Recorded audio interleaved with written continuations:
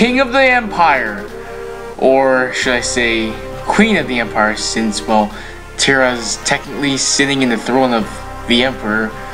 Whatever, you get the point. Hey guys, this is FlashStream00 and welcome back to Let's Play Final Fantasy VI! In the last episode, well, we sat down and had some dinner with our fellow emperor, and somehow we ended up agreeing that, you know, we'd help him out by making our way to Albrook to, well, do some stuff, but you get the point. Alright, let's get out of this place. Hey, how's it going? We didn't have to do a thing. It looks like the Empire destroyed itself for us. That is actually true. Oh well.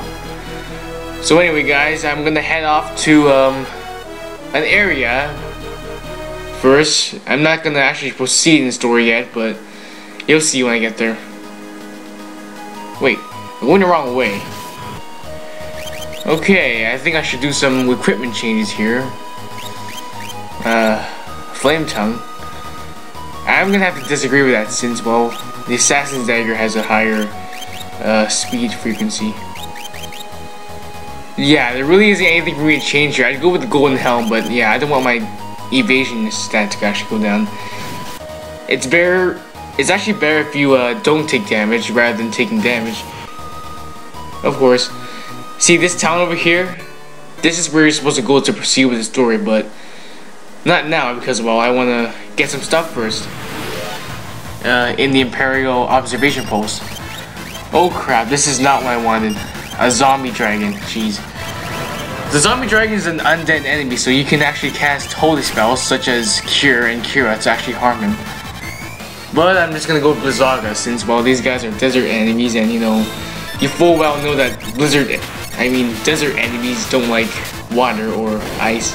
Holy crap, Terra annihilate them in just one spell. But then again, Bleeeuuuugh uses a lot of MP points, so think about it. Alright, this is where I wanted to go, because, well, I finally discovered that by talking to the Empire at dinner, they agreed to let us go in here. All this treasure is ours! Yeah, I got a little crazy there, but whatever. Alright, we have 13,000 gil, a reflect ring, 20,000 gil, Hermes sandals, high ether, angel wings, which I already got during the auction, X potion, 8,000 gil, wow, some Dragon Ball Z there, angel ring, and alarm earring. I'm a little disappointed right now because, well, I already have those items, so there's really no point in actually, well, equipping those since I have like 2 of every relic now. I already got them earlier. I got the angel ring during the auction earlier, and I got the angel ring, yeah, earlier as well. I even got the alarm earring that you can also get at the Empire if you're actually reluctant enough to actually search through the entire place and actually take the chest. Alright, so I guess I'm gonna give, you already saw what I did. I gave Terra the Hermes sandals because I figure, you know, the hero ring doesn't do much. I'd rather go with haste because, well, I love auto haste abilities or auto battle abilities. Yeah, that battle really roughed up my party over there. I'm gonna have to use Cure because, well, I don't want to die. The main thing you do in RPGs is, well, you gotta heal up and proceed on to the next city or, well, battle, or you get the point. Okay, let's proceed. Now we can all live in peace. Who would have thought we'd end up allied with the returners? They said they would be reopening their harbor soon, but soon life will return to normal. Yeah. Well, it is kind of weird, but they have nothing! Absolutely nothing we can actually buy from here. Of course not. Nah. Oh, this is funny. Now it's us bribing them to let us do business here. Sucks for you, dude. Oh man, you don't see that happen every now and then. Like, first off, like, the Empire is in power, and all of a sudden you're out of power, and you know, now you get asked them for jobs. Oh well, That's what you call karma. Alright. Wait. I haven't done this in a while, so I guess I'll just stop by the inn. Rooms are 300 gil per night. Will be staying? Yes. Okay. Oh wow, it's only Terra and Locke this time. Thank goodness they have 2 separate beds instead of one connected to each other. Ooh, you understand what I mean? You don't? Figure it out on yourselves. Alright, let's go out to the harbor now. This is where you're supposed to go. Hey, how's it going? Okay. Sorry, I'm discussing our plans with Gerald Lee right now. Yup. Look at that guy. Look at him talk. Ah, there you are, another imperial general, and the man I hired in town will be accompanying us as well. I wonder who they might be. Find out now. Let me introduce them. General Celeste and Shadow. Celeste? We depart tomorrow. In the meantime, I've arranged lodging for you at the inn. You have to be freaking kidding me. I was just at the inn, right? Like, a minute ago? Say something. And she just runs away. Oh man, please try to get some sleep. I will. I'm working for the Empire, but don't worry, they didn't hire me to kill you. Woof woof. Hi, Interceptor. Woof woof. Alright. The thing with Shadow is like he'll kill anything for money. He's an assassin. He'd even betray his best friend. If he had one, that is. Yeah, I'm gonna stop by here and actually buy the amulet, cause well, look at that. Poison, darkness, zombie resistance. I'm gonna buy 2 of those because well, you never know when status elements are gonna be in the game, and you just never know. Alright. General Lee has already made arrangements for your stay here tonight. By all means, sleep. And of course they split up again. Oh man. That's ridiculous. Like 8 hours of sleep for like the first day, and then like you go talk to Leo and that conversation lasts for not even 2 minutes, and all of a sudden you sleep for another 8 hours. But then again, Locke is at night. So maybe it's not 8 hours, but maybe 6 or 4. I don't know.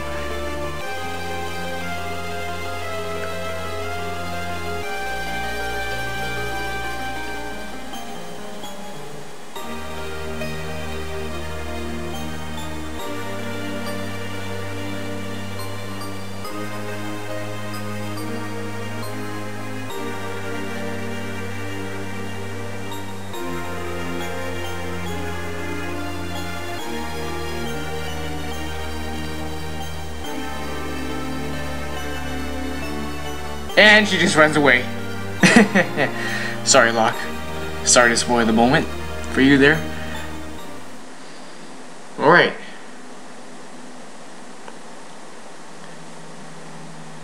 After 8 hours of sleep, we're finally back and ready to go on with the story.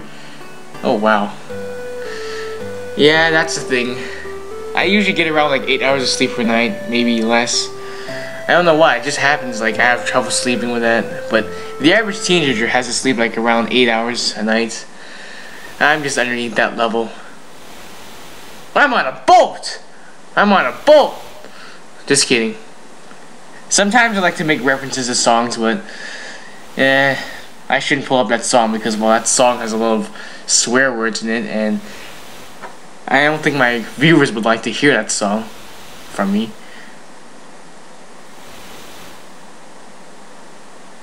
Yeah, it's kind of clear that the engines are still running smoothly when the ship is still moving around and you don't actually get a man overboard cry, or you don't see terror on the boat. Yeah. Having trouble sleeping? Yes I am. Sleeping? You have to be kidding me. Another 8 hours of sleep? Oh my god. Okay, the first time I went to the town, let me put this straight. I went for 8 hours of sleep just to talk to Leo, prepare in the morning, talk to him for 2 minutes about another task. Then I go to the inn, sleep again for another 8 hours, and get broken up, and Celeste just runs on me. Then I have to take another 8 hours of sleep just to prepare for our next destination. I'm a little dumbfounded right now. 8 hours of sleep, oh my goodness. Sorry, I kind of spoiled the moment there with my rambling.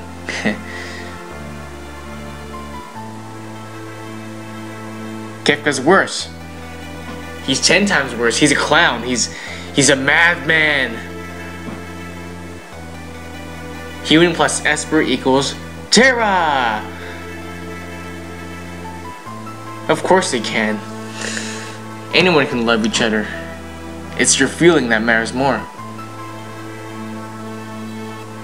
Okay.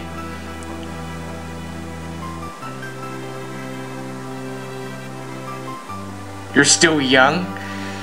Okay, that is kind of true, but you know, in the instruction manual, Terra's actually 18 years old, believe it or not. You probably never knew that. Yeah, she's 18. Most of the Final Fantasy characters in games like these are 17, 18 years old. You wanna know now, what? That means you have to find another man. Fast! I'm kidding. Who's there? Shadow, what the heck have you been up to? What? Yeah, I like doing that sometimes. Sometimes it's not a good idea to sleep in the stars, because, well, you never know, you know, people are gonna pass by saying, oh, look at that guy, he's sleeping under the stars. Look at him, he's so weird.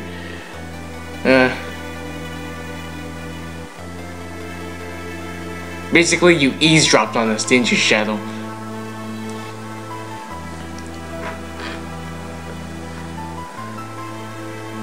Terra, how do you know her name? I wonder. Like, since when has anyone mentioned her name? I mean, you just, well, maybe that conversation with General Leo, you know, revealed her name to Shadow and he overheard it. Oh my goodness, this cutscene. This is the funniest cutscene I have ever seen in this game. Poor Locke. Ah. Oh man, he's gonna be seasick. Ah! Oh my goodness. Oh my goodness. And Shadow just leaves. World's greatest treasure hunter reduced to this.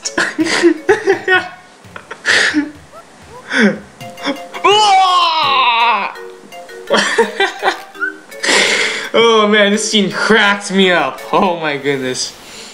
Oh my goodness. And the boat's still moving. I wonder if he's been barfing all this time. Oh man. I always wonder, why do we need a boat when we could have just taken the blackjack to the other side of the continent?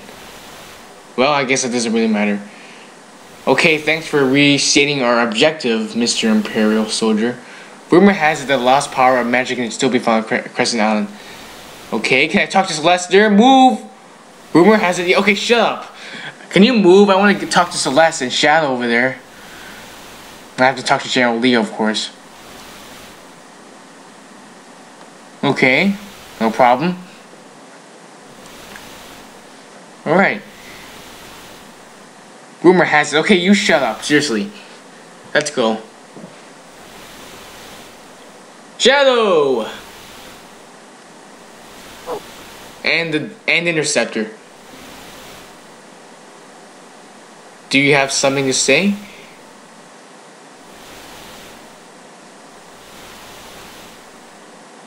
Say something, Terra! Guys, say something, comfort her or something. I take it that we finally arrived to our destination. But where are we exactly headed to, and can we make peace with the Espers? Find out next time on Let's Play Final Fantasy VI! This is FlashStream00 signing off. Thank you guys for watching, and have a good day, guys. See you guys then. Goodbye.